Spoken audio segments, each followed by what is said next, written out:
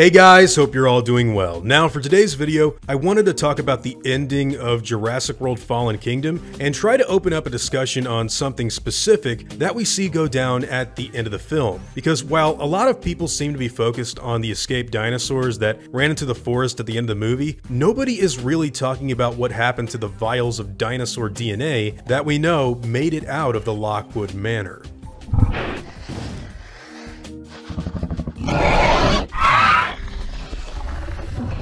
So, believe it or not, Jurassic World Fallen Kingdom now came out over 2 years ago. And in that short amount of time, we've received both a canon short film that takes place 1 year after the movie's events, as well as the news that the 6th Jurassic Park movie will be diving into the effects this dinosaur breakout have caused in the next film. So it's true that we see dinosaurs like the Baryonyx and the Allosaurus getting shipped out to various different spots around the world, but there is actually an entire briefcase full of Jurassic World DNA that seems to get looked over in that ending.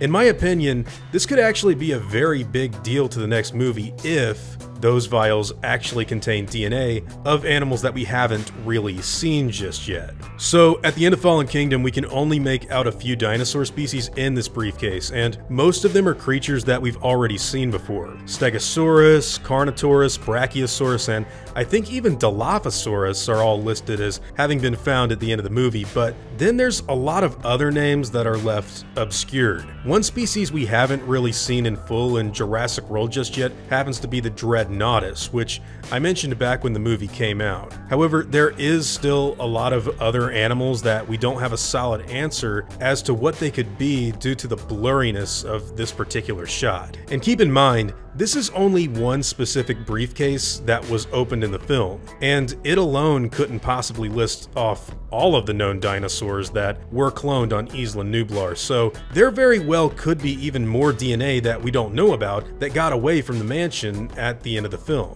Now, the reason I bring all of this up is because I think this could actually be how we're going to see new species in the next movie. We already know that animals like the Lystrosaurus are appearing in Jurassic World Dominion, and since we previously haven't had any sort of evidence of it appearing in the old parks, I'm guessing that its DNA could have secretly gotten away at the end of the movie. Showing this briefcase is a small thread that I think they probably teased at the end of Fallen Kingdom as a means to introduce new animals in further films. Sort of like how in Jurassic Park, we only learn of 15 species being listed on Isla Nublar, but then in The Lost World, they explain that, oh, there were all kinds of other ones being bred on standby for future parks on Isla Sorna. And then in Jurassic Park 3, we got that cryptic line about Spinosaurus not being on InGen's list, and of course Jurassic World opened it up even further by showing Dr. Henry Wu actively creating new species at the fully functional park. So I think with the advent of Biosyn taking over from InGen in the next movie, we could get some new and improved dinosaur species that are more accurate to what Dr. Wu was making at Jurassic World, due to stuff like these DNA vials getting out at the end of the last film.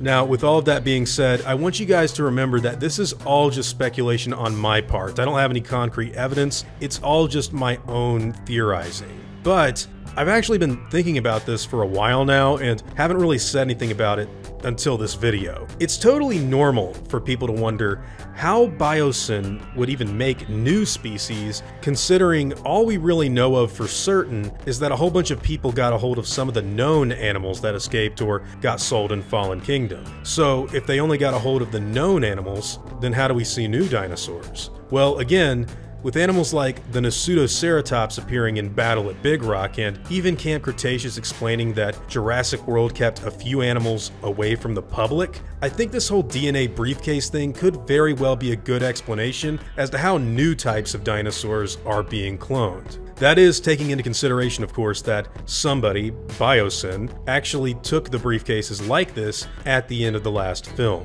But hey, again, this is all just my own fan ramblings on the subject matter. The fact is, we're going to be seeing new dinosaurs in Jurassic World Dominion, and they've always sort of had an out for why we could see new species in further sequels down the line. If they only went for what was said on screen specifically in Jurassic Park 1, then we'd only have 15 known dinosaurs to really deal with, and we wouldn't have gotten stuff like Pachycephalosaurus or Spinosaurus or Mosasaurus or what have you later on down the line. So that's pretty much my thinking on what happened to the dinosaur DNA and why we're going to be seeing new dinosaurs in the next movie. But hey, now whatever your own thoughts and opinions happen to be, I'd love to hear them in the comments down below.